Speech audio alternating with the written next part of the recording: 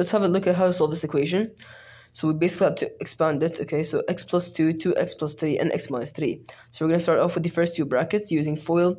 X times 2x is 2x squared, x times 3 is 3x, 2 times 2x is 4x, and 2 times 3 is plus 6, okay? Combine like terms from here. 3x plus 4x is going to be 7x, 6 comes down, and 2x squared. Now, take the third bracket and plug it into the equation.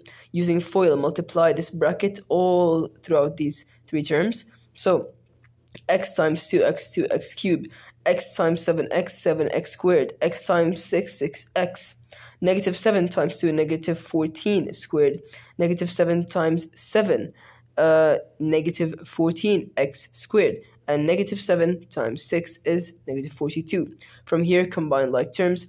Plus 7x and plus 7x squared and minus 14x squared is going to give you negative 7x squared. Plus 6x and minus 49x is going to give you minus 43x. Minus 42 and 2x minus 3 have no other like terms, so this is going to be your expand.